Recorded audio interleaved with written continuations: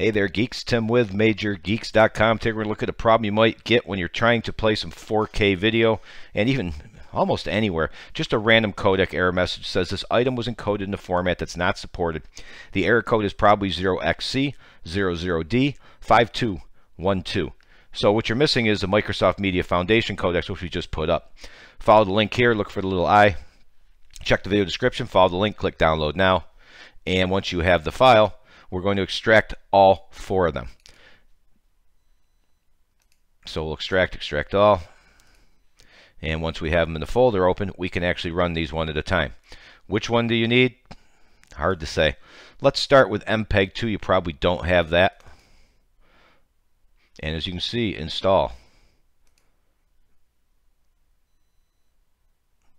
Problem solved. Now try and see if your movie will play. Let's see what else we got. HEVC. These two up here, see the AV1, VP9, they're probably installed. But let's go to HEVC. It wants to install it. So again, if your video isn't playing, try that one. You could do this also almost in any order. I'll tell you why. Watch this. I'm going to install that one. So there's 3 out of 4. I wouldn't install them all. Again, just why bother? And the last one, as you can see, is already installed, so we didn't have to do that. So there's a good chance, when I played earlier, 2 of the 4 were already installed. So there's a pretty good chance it's going to be AV1, HEV, MPEG-2, and if you know what type of video you're playing, you can kind of guess if you're playing an MPEG, if you're playing an AVI, you can kind of guess which one to run. And that should solve your problem. Now, I did want to mention, I have seen some tutorials, videos that say download VLC media player. I've got no problem with that. I actually like it. I usually have it on my computer.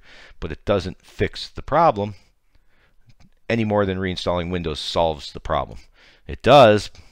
Kind of the hard way to go about it. But VLC is very good. You can find a link right here. You see that? And once again, download now or at Major Geeks, 32-bit or 64-bit, whatever you need. And you can find a portable version here if you don't like installers, and you shouldn't. Check our channel for a video on why you should always use portable software. Love it. Love it. There you go. So that should fix that error code. It's simply that you're missing the correct codecs for whatever reason. And actually, they got one codec now. I think the Movies and TV app, if you go there to try and run it, then you get forwarded to the Microsoft Store where they want you to buy the codec, which makes absolutely no sense to me, at which point now VLC makes sense if you don't have the codecs that you now have.